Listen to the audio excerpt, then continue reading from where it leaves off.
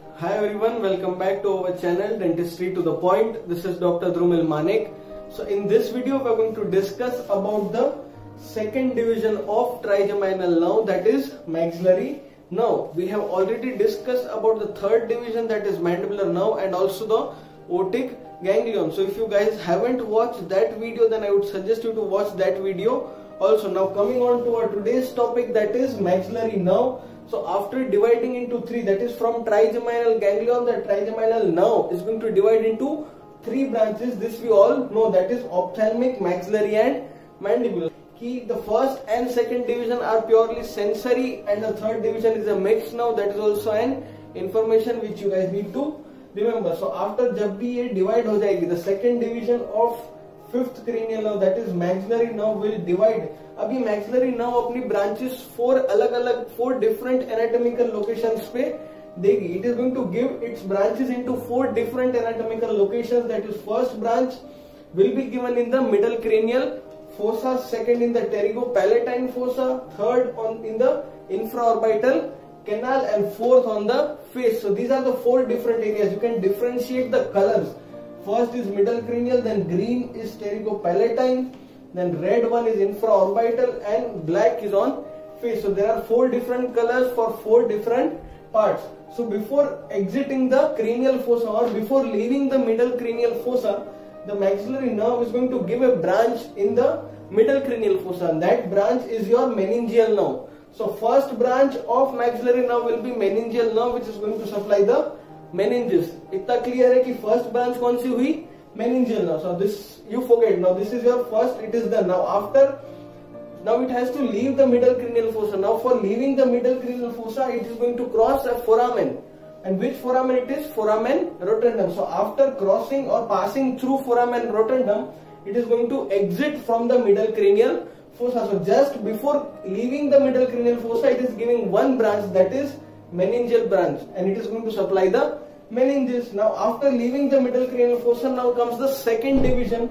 Now the second division at which it is going to give its branches is pterygopalatine fossa. अब दूसरा division कहाँ आ गया? Pterygopalatine fossa पे आ गया. Now here also it is going to give three branches.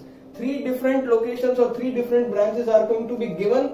First will be the ganglionic branches, that is all the branches to the pterygopalatine ganglion. Second will be to zygomatic, and third will be posterior superior alveolar. So these are the three branches. कौन सी है?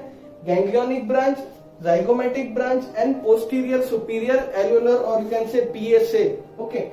So ganglionic branches कौन सी होगी? It will be orbital. Now what are the branches of pterygopalatine ganglion? So वही branches आपकी maxillary nerve देगी. That will be orbital, greater palatine, lesser palatine, nasal, pharyngeal, and lacrimal. So these are just the names. We'll discuss the pterygopalatine ganglion differently, but just to inform you guys, these are the branches of pterygopalatine ganglion. So these first will be ganglionic branches. The second branch which will be given is the zygomatic branch. अब ये zygomatic branch कहाँ से निकलेगी?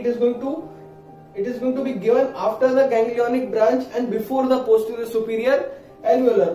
The zygomatic branch is going to be divided again into two branches, that is zygomatico-temporal and zygomatico-facial. So first it will run as a single branch and then divide into two branches, that is zygomatico-temporal and zygomatico-facial. Right. Now the third branch which is given is posterior superior alveolar. Now this posterior superior alveolar is going to supply the posterior teeth, that is apart from the mesiobuccal root of maxillary first molar, the distobuccal root and the palatal root along with second and third molar are going to be supplied by the posterior superior alveolar and also the adjoining part of gingiva. So posterior superior alveolar is going to supply first molars, distobuccal and palatal root, and second and third molar wholly, and also the adjoining tissues.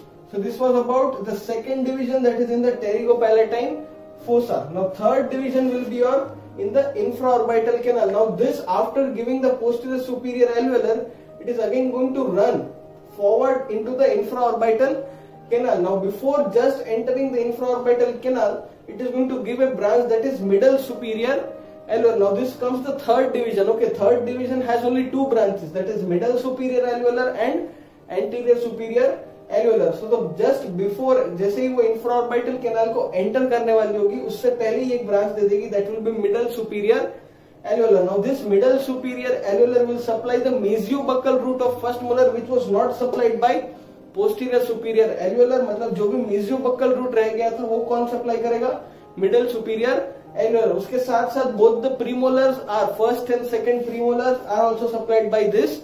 Now next is the anterior superior alveolar now division that will be given into the infraorbital canal. So after entering into the infraorbital canal, एक बार जब वो enter कर जाएगी, then it is going to give its second branch, that is anterior superior alveolar nerve. Now this anterior superior alveolar nerve is going to supply the anterior, that is upper, central and lateral incisors along with the canine, then maxillary sinus will also be supplied, and antero-inferior aspect of nasal cavity. So these are the 3-4 areas where anterior superior alveolar nerve is going to supply. Now after exiting the infraorbital canal, it is going to lastly exit the infraorbital foramen. After coming out, जैसे ही वो infraorbital canal से बाहर निकलेगी, it is going to cross the infraorbital foramen and directly come over the face and give 3 branches, that is palpebral, nasal and labial. So these are the 3 branches on the face. So again we will revise it quickly. Maxillary now, before entering or before leaving the middle cranial fossa, it will give a branch, that is meningeal branch, जो कि first division है. Then it will cross and leave the middle cranial fossa through foramen rotundum. उसके बाद first branch देगी ganglionic, that will be in the pterygopalatine fossa. Along with that zygomatic, which will be divided into 2, zygomatico-temporal and zygomatico-facial. And third branch will be posterior superior alveolar, which will supply the distobuccal root and palatal root of first molar along with second and third molar and adjoining tissue. Then after entering or before just entering the infraorbital canal, it will give a branch, that is middle superior alveolar. Now this becomes a third division. Then in the canal, the second branch, that is anterior superior alveolar. Middle will supply both the premolars and mesiobuccal root of first molar. Anterior superior alveolar will supply central incisor, lateral incisor, canine, then maxillary sinus and some part of antero-inferior area of the nasal cavity. Then leaving the infraorbital foramen, it will give 3 branches on the face, that is palpebral, nasal and labial. So I hope so this is clear, the maxillary. Now next we will discuss about the pterygopalatine ganglion. I hope so you guys understood the concept, and if you enjoyed the video then please like, share and subscribe our channel, and don't forget to hit the bell icon so that you get regular updates of such interesting lectures. Thank you.